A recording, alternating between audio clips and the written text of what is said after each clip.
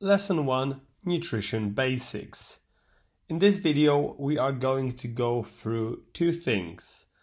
First is the nutrition pyramid and second is our 3 nutrition rules. So let's take a look at the nutrition pyramid. As you can see, there are a number of layers to the pyramid, and importance is based on the base being the most important, which is adherence, and getting less important as we move our way up. So there are 6 different tiers. We have adherence, as I mentioned at the bottom. Then we have the calories. We have macronutrients, so these are our carbs, our carbohydrates, our fats, and our protein. Then we have micronutrients. Then we have the meal timing, and finally supplements. Supplements are often where people start to focus when they are looking at getting in shape, when actually they make very little difference if you don't have the tiers below in place. Some even estimate supplements make up for about 5%, whereas the bottom 3 make for about 80% of the results. Hence, during this course and during your time at the gym at Icon, we're going to focus primarily on these bottom 3 layers of the pyramid: adherence, calories, and macronutrients. Because if we can get these right, and we can make some real impressive progress and get some real great results. Alright, so that's the pyramid done. Now to the nutrition rules. Now we know it's easy to get lost and confused when it comes to nutrition. There's loads of confusing and conflicting information out there. Everyone has their own opinion and advice. So we like to keep it nice and simple, because I think in general, as you notice with Icon, we like the simplicity and we like structure and we like that things work quite seamlessly. So you won't find any bad diets or crash diets, no weird supplements or very strange restrictions. Just few simple, very effective, flexible guidelines that are easy to put into action, and even easier to adjust to suit your goals, your personal preferences, and your lifestyle. It's important to get these nutrition rules right, because essentially, getting your nutrition right, you will be able to improve your strength, your body composition, your health, and your performance much quicker and much easier. And all can be broken down into 3 simple rules. So, rule number 1. 90% of the time, make your meals or have a variety of single ingredient foods. This is what it looks like, and it means having stuff like chicken, steak, sweet potato, normal potato, or regular white potato, peppers. They all have one ingredient. Obviously, they don't have biomechanically one ingredient, but they are minimally processed foods as opposed to crisps, for example. So have something like that for dinner instead of a ready meal packet with chemicals, preservatives, salt, and calories that you really don't fill you up. So another way to phrase it is just to eat real food. The reason for it is because it's dense in nutrition, packed with energy, and gives us energy. It satisfies our hunger way better than processed food, improves our health markers, and there are loads of other benefits to it. So you want to aim to include loads of good quality single ingredient foods and not have your diet dominated by junk food and processed stuff. Obviously, you can use the spices at your will. Rule number 2, be flexible 10% of the time. So you should definitely make sure that good quality whole foods dominate your daily food intake.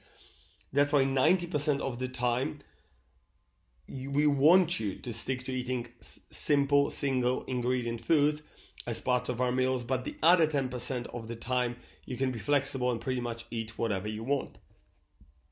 So what this would look like: it's okay to have donuts, it's okay to have some junk food, and it's okay to just enjoy some of the sort of not so great or optimal food choices that you love. Don't worry about having these things every now and then. Just make sure that they don't dominate your diet, and when you do have them, that they fit into your calorie targets of the day. we are going to talk about calories and tracking your food in a bit, but the reason we want them to fit into your calorie targets is so you don't massively overeat. And if you overeat, you'll consume too many calories and you will struggle to lose body fat, for example. And we know that if you want to lose body fat, you need to be in a calorie deficit, which means consuming slightly less calories than our body is burning. So be flexible, obviously, within those targets, but don't be rigid with your food. Food is there to be enjoyed, but just allow yourself for about 10% of that flexibility when it comes to the highly processed stuff or the junk food, and recognize that if you had it, it doesn't mean you have to finish the whole packet. You can just stop. We're big advocates of this approach because it allows you to enjoy your life and not feel like you're on a strict diet all the time. It means you can go and have some ice cream when you go to the cinema, or you and your partner can enjoy wine, or you can have some cake at your kid's birthday party. But all this is reliant on rule number 3, and this is the important one. Rule number 3 is to track your food intake and hit your calorie and macro targets every day. So macronutrients are protein, carbs, and fats. Now this is important because if you don't track, you can't possibly know if you're eating too much or too little, or are you being consistent at all. Now obviously you don't have to count calories, but they do count all the time. And I like the analogy that when you are speeding or you get speeding tickets, it would be good to look at the speedometer to look at what speed you actually are driving, rather than just rely on the sound of your engine. So tracking is a bit like that. It just gives you that initial gauge of where you are now and what changes you have to do. And because if you don't know what you are consuming or how much, then it's very hard to realistically expect good long-term results. And like I said, the main reason for tracking is to see if your nutrition targets have been set, that are set by your coach or by us, are actually working. And that means that if you're eating too much food and that prevents you from losing body fat, or if you don't eat enough to start building the muscle. So you will obviously educate you as well to how to start with the targets, but there will be just a starting point. And then when you check in with us, or when you get the measurements done, we can then just see if you need to eat more or if you need to eat a little bit less, and we can make those small adjustments. It's important to try and be as accurate and as consistent as possible. And you can all do all this in the app called MyFitnessPal.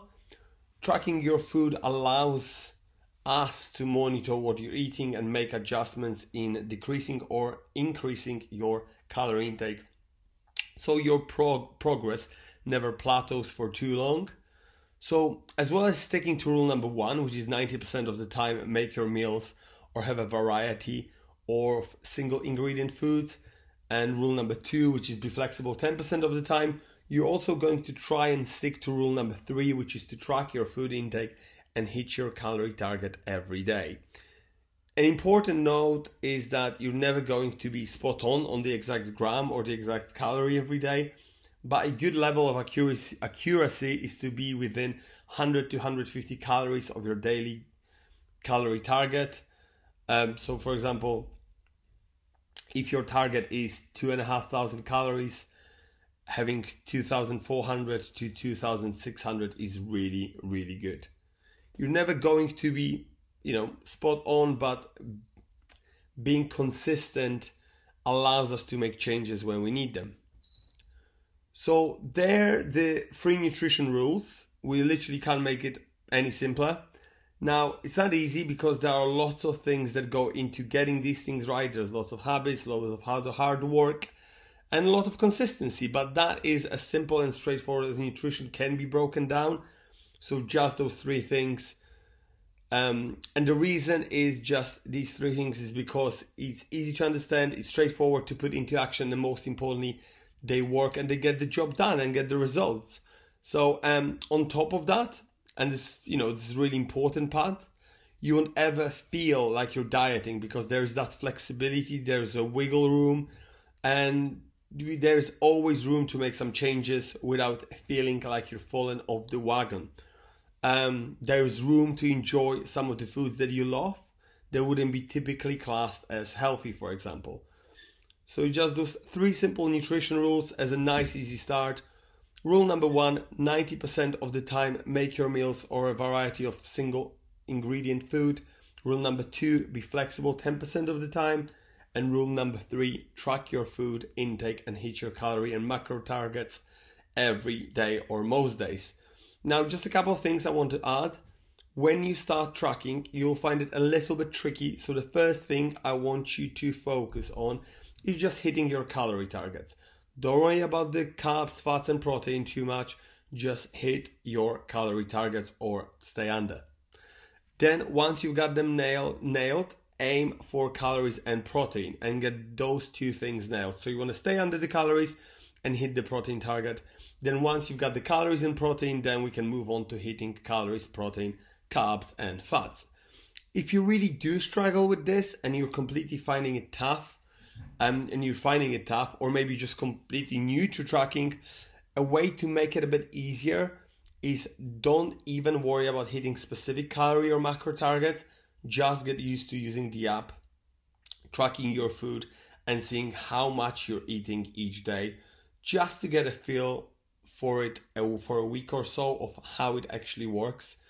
And once you feel comfortable with it, then go into tracking your calorie targets and then your macronutrients later on.